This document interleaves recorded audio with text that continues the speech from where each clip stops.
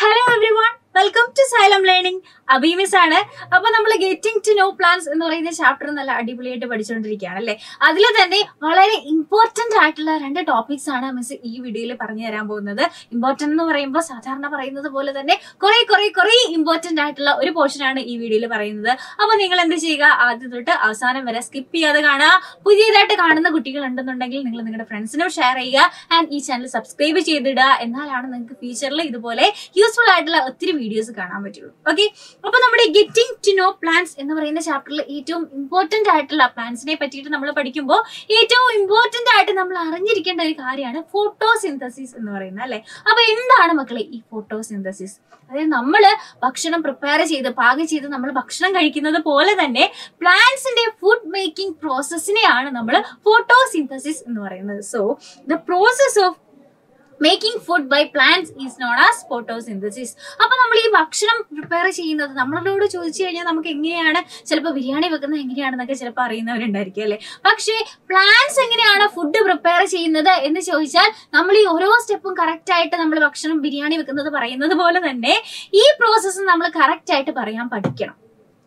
എന്താണ് ഫോട്ടോസിന്തസിസ് എന്ന്? അപ്പൊ വൺ ബൈ വൺ ആയിട്ട് നമുക്ക് ആ സ്റ്റെപ്പ് നോക്കിക്കളയാം. അപ്പൊ എങ്ങനെയാണ് സാധാരണ ഒരു ട്രീയില് ഒരു പ്ലാന്റില് ഫോട്ടോസിന്തസിസ് നടക്കാൻ വേണ്ടിയിട്ട്, ഭക്ഷണം പാകം ചെയ്യാൻ വേണ്ടിയിട്ട് അവരെന്ത് ചെയ്യും? ആ റൂട്ട് വഴി അതിന് വേണ്ട വാട്ടറും മിനറൽസും അബ്സോർബ് ചെയ്യും അല്ലെ. എന്നിട്ട് എവിടേക്ക് എത്തുന്നുണ്ട്? ലീഫിലേക്ക് എത്തുന്നുണ്ട്. ആ ലീഫിൽ വെച്ചിട്ടാണ് എന്ത് നടക്കുന്നത്?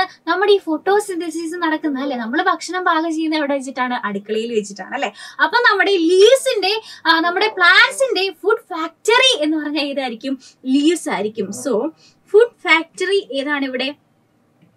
പ്ലാന്റ്സിന്റെ ഫുഡ് ഫാക്ടറി അഥവാ അടുക്കള എന്ന് പറഞ്ഞാൽ ഏതാണ്? നമ്മുടെ ലീഫാണ്. ഇനി ലീഫിൽ വെച്ചിട്ട് എങ്ങനെയൊക്കെയാണ് ഇവര് ഭക്ഷണം പ്രിപ്പയർ ചെയ്യുന്നത് എന്ന് നമുക്കറിയണ്ടേ?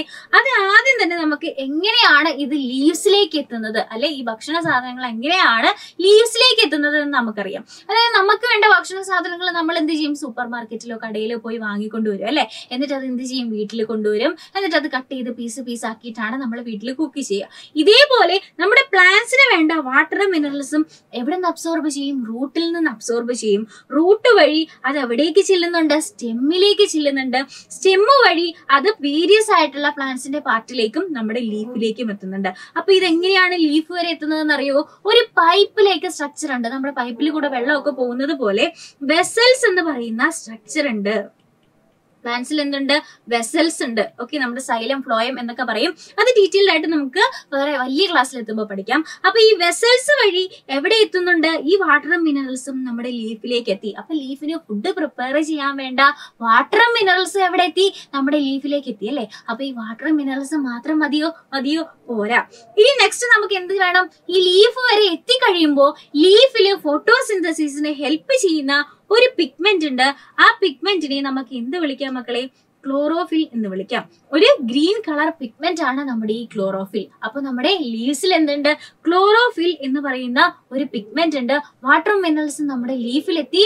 ലീഫില് ക്ലോറോഫിൽ എന്ന് പറയുന്ന ഒരു പിഗ്മെന്റ് ഉണ്ട്. ഇനി അപ്പോ ക്ലോറോഫിലും എത്തി, അതുപോലെ തന്നെ വാട്ടറും മിനറൽസിലും എത്തി അല്ലെ. ഇനി ഇവർക്ക് വേണ്ടത് എന്താണെന്ന് അറിയോ? ഇവർക്ക് വേണ്ടത് നമുക്ക് പ്രാണവായു പോലെ നമുക്ക് ഓക്സിജൻ വേണം അല്ലെ ജീവിക്കാൻ. അതേപോലെ ഇവർക്ക് ഫോട്ടോസിന്തസിസിന് കാർബൺ ഡയോക്സൈഡ് വേണം. എന്ത് വേണം? കാർബൺ ഡയോക്സൈഡ് വേണം.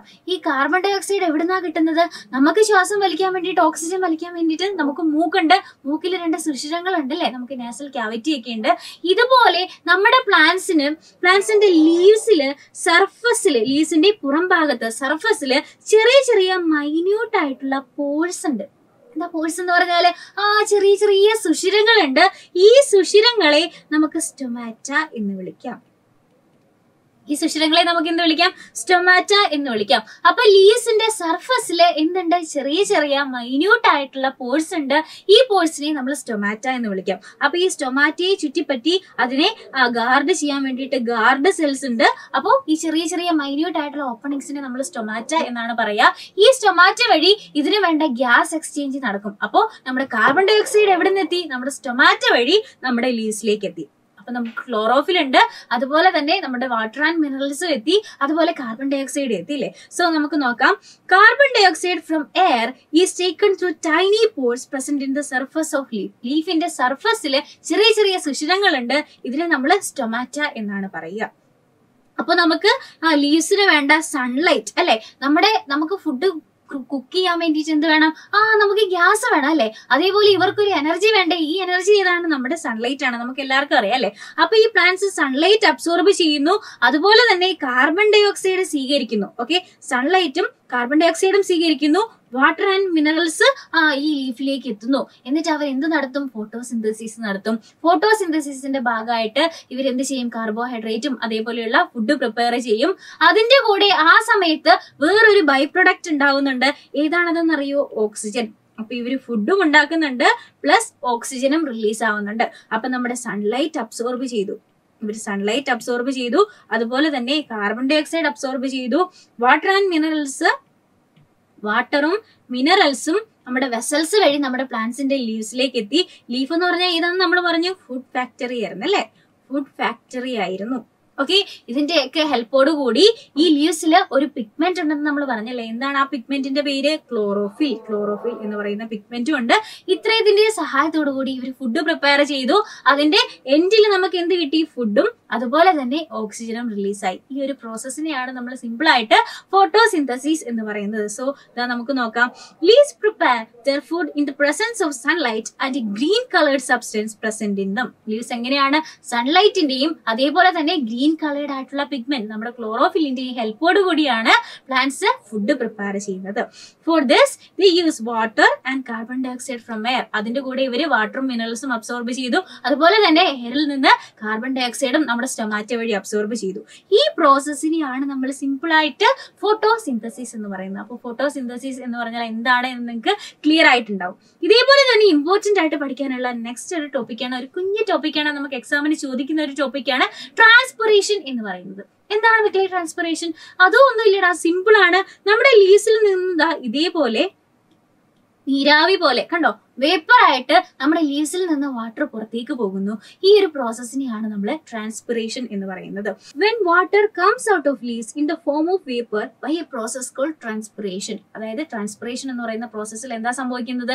ലീവ്സിൽ നിന്ന് വാട്ടർ വേപ്പറിന്റെ ഫോമിലൂടെ നമ്മുടെ വാട്ടർ പുറത്തേക്ക് വരുന്നു. വെള്ളം വാട്ടർ വേപ്പറിന്റെ ഫോമിലൂടെ, നീരാവിയുടെ ഫോമിലൂടെ ഇലകളിൽ നിന്ന് പുറത്തേക്ക് വരുന്ന ആ ഒരു പ്രോസസ്സിനെയാണ് നമ്മൾ സിമ്പിൾ ആയിട്ട് ട്രാൻസ്പിറേഷൻ എന്ന് പറയുന്നത്. Plants release a lot of water in to the air through this process. അതായത് ഈ ഒരു പ്രോസസ്സിലൂടെ ഒത്തിരി ജലം പ്ലാന്റ്സിൽ നിന്ന് പുറത്തേക്ക് പോകുന്നുണ്ട് അല്ലെ. അതായത് നമുക്കറിയാം, നമ്മൾ ഏതെങ്കിലും നല്ലൊരു ആൽമരം അല്ലെങ്കിൽ ഒത്തിരി മരങ്ങളൊക്കെ ഉള്ള ഒരു സ്ഥലത്ത് പോയിരുന്നാൽ, അല്ലെങ്കിൽ ഒരു മരത്തിന്റെ തണലിൽ പോയിരുന്നാൽ നമുക്കൊരു ചെറിയ കുളിരും ഒരു തണുപ്പും ഒക്കെ ഒരു കൂളിംഗ് എഫക്ട് തോന്നുന്നില്ലേ? അതിന് കാരണം എന്താണെന്ന് ഇപ്പം മനസ്സിലായോ? ലീവ്സിൽ നിന്ന് വാട്ടർ വേപ്പിന്റെ ഫോമിലൂടെ ഒത്തിരി വാട്ടർ പുറത്തേക്ക് പോകുന്നുണ്ട്. അതിന് കാരണം എന്താണ്? ട്രാൻസ്പിറേഷൻ എന്ന് പറയുന്ന ഒരു പ്രോസസ്സാണ്.